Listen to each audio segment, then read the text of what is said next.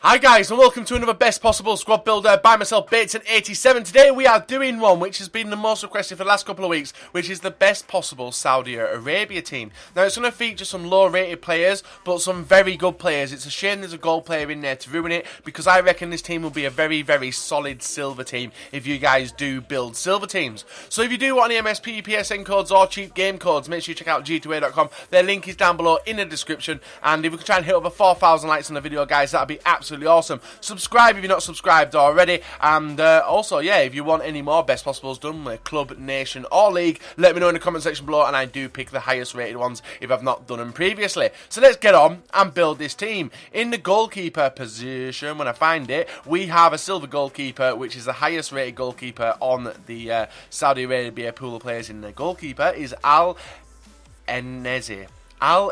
This is going to be a very butchering video, I can tell you that for free with names. In the centre back position in the middle, now there is a bit of a story about centre backs. There is actually a 69 rated centre back, but he is so rare it's unable to get him. I can't remember his name. A lot of people said he was removed from packs, but there is a few floating around, and he could be one of the rarest players in the game. But in the middle we went with the slowest, which is Hausawi, the 68 rated non-rare, 49 pace. Obviously did put him in the middle. Next to him on the right hand side we went with Al-Mashari, 62 pace, and yeah, that's it, 82 physical. Quite strong though. And to be fair, I didn't really notice the fact that I was only playing with 3 centre-backs with this team. They felt good, they did alright, especially with this guy, which is Hausawi as well. He is pretty ridiculous. 68 pace, 79 physical, and 72 defending. For a silver centre-back, he was controlling the games very well. But the team got a lot better as we moved up the field.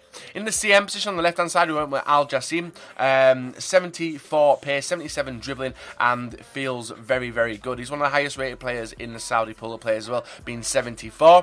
Next to him we have Atif. He is 71 pace, 73 dribbling and 72 physical. In the CM position, nothing too special about him, I did notice. But with the wingers and the final 5 players I'm about to put in the team, these were really good. If you wanted to build a hybrid around them, I'd really recommend doing so. In the right midfield position we have Al Dosari, 89 pace, 74 dribbling, 4-star skills and 70 shooting. In the left midfield position, this guy I actually enjoyed using him in FIFA 14. It is Al-Shari. 85 pace, 4-star skills yet again, and 75 dribbling. He even looks, I don't know what, it just looks special on that guy. I don't know what it is about him. But that is a very solid midfield. Just the defence is lacking a little bit. The goalkeeper as well is absolutely horrendous, as I will explain in the highlights. In the cam position, we have Al-Shalhoub, 68 pace, 73 dribbling, 4-star skills, I think. Yeah, I think he has 4-star skills. A very tidy cam player. Quite slow, but I used him how I used Totti. Whereas if the player does have a lack of pace, I decided just to dribble with him, pass around, and he actually did alright, especially with the 2 strikers we had in the team. In the striker position on the left hand side, we went with Al-Shamrani, 86 pace, 71 physical, and 76 shooting. It's a shame that he's only got 3-star skill moves. He had 4-star skill moves. He will be absolutely ridiculous. But next to him, we got a choice of 2 players. There is Al-Qatani, who we're going to put there. 70 pace, 70 shooting, 71 physical, 71 passing, 73 dribbling, and also 4-star skills. There was a choice of another 72 rated striker, but I decided to put him in there instead.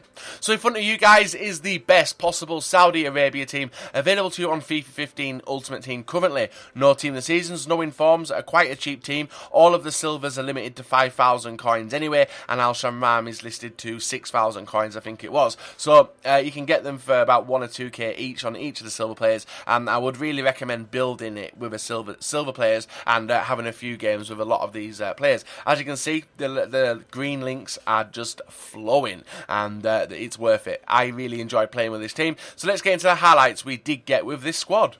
Now, I was quite dubious of playing with a team like this, usually because when I do best possibles with silvers and stuff, they can be quite frustrating. But quite early on in this game, we did take a nice 1-0 lead with a nice chip from, I don't even know who that was from. I get completely confused with these players' names, and obviously I think most people will as well, unless you're from Saudi Arabia yourself. But the standout players are definitely Al-Shamrani. We actually packed him, and in the 5 games we did play with the team, we got 6 goals, which wasn't that bad. and the striker next to him was a lot better. He actually got 10 goals for me and 3 assists.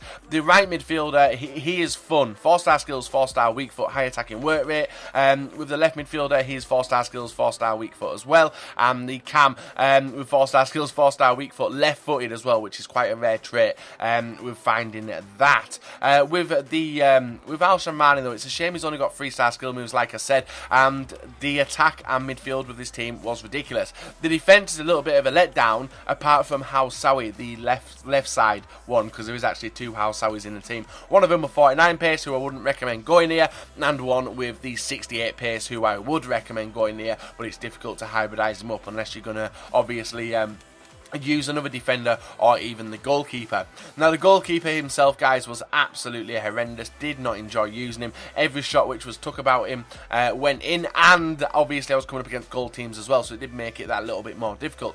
But the team did alright on the attack, and that's the main thing about it. As long as you can score more goals than your opponent scores, you're going to win the game, and you're going to get highlights for the squad builders, and that's exactly what we got. So guys, if you have enjoyed it, drop a like, rate and subscribe if you're not subscribed already, and remember to let me know in the comment section below any more you want to see me do in the future. Until next time, guys, see you all later. Have a very, very nice rest of your day.